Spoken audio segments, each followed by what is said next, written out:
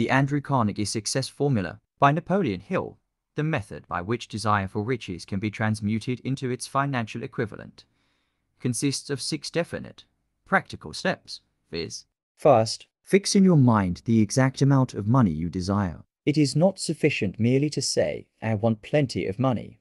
Be definite as to the amount. There is a psychological reason for definiteness which will be described in a subsequent chapter. Second, determine exactly what you intend to give in return for the money you desire. There is no such reality as something for nothing. Third, establish a definite date when you intend to possess the money you desire. Fourth, create a definite plan for carrying out your desire, and begin at once, whether you are ready or not, to put this plan into action. Fifth, write out a clear, concise statement of the amount of money you intend to acquire.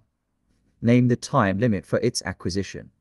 State what you intend to give in return for the money, and describe clearly the plan through which you intend to accumulate it. Sixth, read your written statement aloud, twice daily, once just before retiring at night, and once after arising in the morning.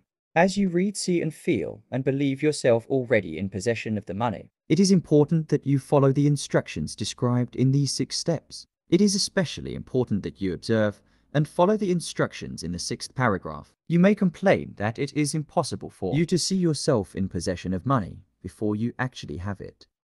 Here is where a burning desire will come to your aid. If you truly desire money so keenly that your desire is an obsession, you will have no difficulty in convincing yourself that you will acquire it. The object is to want money, and to become so determined to have it that you convince yourself you will have it. To the uninitiated, who has not been schooled in the working principles of the human mind, these instructions may appear impractical. It may be helpful to all who fail to recognize the soundness of the 6 steps, to know that the information they convey was received from Andrew Carnegie, who began as an ordinary laborer in the steel mills, but managed, despite his humble beginning, to make these principles yield him a fortune of considerably more than $100 million.